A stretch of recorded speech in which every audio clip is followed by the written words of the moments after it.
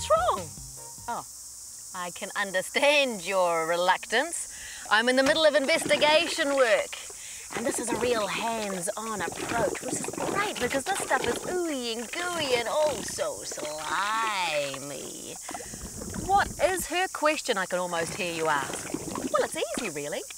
What makes slime slimy? They don't need to touch it, so like it just feels all gooey and stuff, and it's like mud. Because of the gooey stuff? Slimy stuff? I don't know. All the gunk in it and stuff? Slime is slimy because it's all like gooey. Slime goes slimy when it gets all water in it and it gets all gooey. I wonder. You know, the question may seem rather simple, but I think the answer is altogether a different thing. I wonder if it's got anything to do with the ingredients. Perhaps I should concoct another brew. So it's slime you want, is it? Let's make a batch. Maybe with the innards of a fish? Oh, how about the bottom of a beetle? The juice of a spitting spider? Oh, No, if you want slime, all you have to do is add soap flakes to a little hot water. Soon you'll have a piping hot bowl of your very own slime. Today, one bowl of slime coming up, huh? And here is the recipe. Nothing too difficult with this one, which makes it twice as good. All you need is 1 cup of soap flakes. Add to that 3 cups of warm water.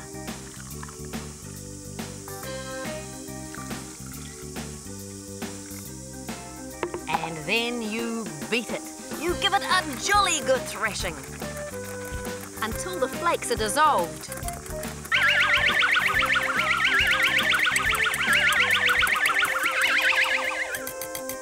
Looks pretty good to me, but this is too hot to use at the moment, so I'll put it aside. And it just so happens I have a little one I whipped up earlier. There. Slime. Doesn't it look great? It's like a jelly or some kind of pudding. Of course, you can't eat it because it's soap. It smells so clean and fresh. Oh, and it feels so good. It's cool and soft and smooth. It's sensuous, luxurious and slimy, really. And what's neat about it is it's quite solid at the moment. You can sit things on it. But when you mix it all together, oh, it becomes runny and slimy and ooey and gooey. It's great to play with because it doesn't splash very well. Watch. Hardly splashes at all. And when you hold it in your hands, it makes them look very, very messy. Alrighty, we're going in. I'm about to find a substitute for slime and you're coming with me. Oh yes. Hey. Come back here. We need to find a substance that has similar properties to slime, a good substitute, and then I might work out what makes slime slimy. So, in I go. Whoa! Okay, it's cold, it's wet, it's slippery, and it's slimy. It doesn't splash very well. It smells beautiful. Oh, and it feels so good. Okay, so we know what slime's all about. It's very slippery. Let's try out a possible substitute. Sand. Okay, what can I feel? Well, it's not wet for a start. And it's not smooth and slippery and slimy. It's actually gritty and a bit rough. It doesn't smell very good. It doesn't taste very good either. Okay, it's not a good substitute for slime because it doesn't splash and no, it doesn't feel very good at all. Okay, water. Woo, it's cold like the slime. It's wet like the slime. It does splash really well, maybe too well. It doesn't seem to have any smell at all. And it's not really slippery and slimy. No, not quite right. How about mud? Ooh, it's cold. It's cold like the slime. It's wet. It's slippery. It pongs. And it doesn't really splash very well. In fact, it flows a lot like slime. Aha! The scientist in me says that mud is very similar to slime in that it has this internal friction. It resists flowing. And there's a word for that.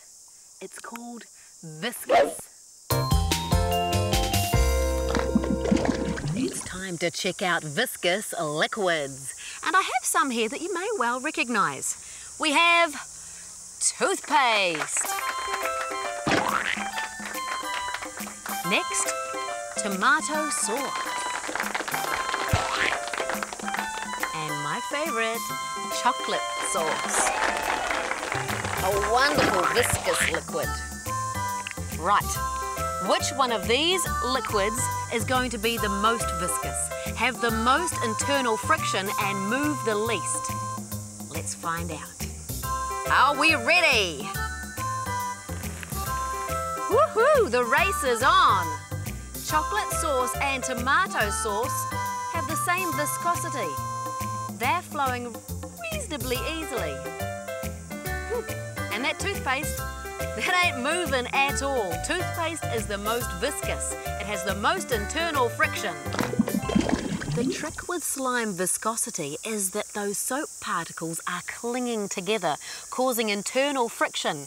And more internal friction means more viscosity. So if I add water, I'm going to alter the viscosity. And I reckon I'm going to make it flow more easily. Let's see. Oh yes, look at it flow now. It's actually slopping about. And that's because the particles are further apart. They're not clinging so tightly to each other. Whew. Okay, well let's test another theory. This slime here has been made with less water, so it should be more viscous. Those particles should be really clinging tightly to each other and causing lots of friction. Let's see. Oh yeah, this is very viscous. There's lots of friction and it is very solid. So what makes slime slimy? Viscosity, internal friction. Add too much water and those soap particles can't stick together and it will flow too easily. Not enough water and there's a fraction too much friction. If you'd like a fact sheet for this or any other Suzy's World program, write to us at Suzy's World, PO Box 34307, Birkenhead, Auckland. See you next time.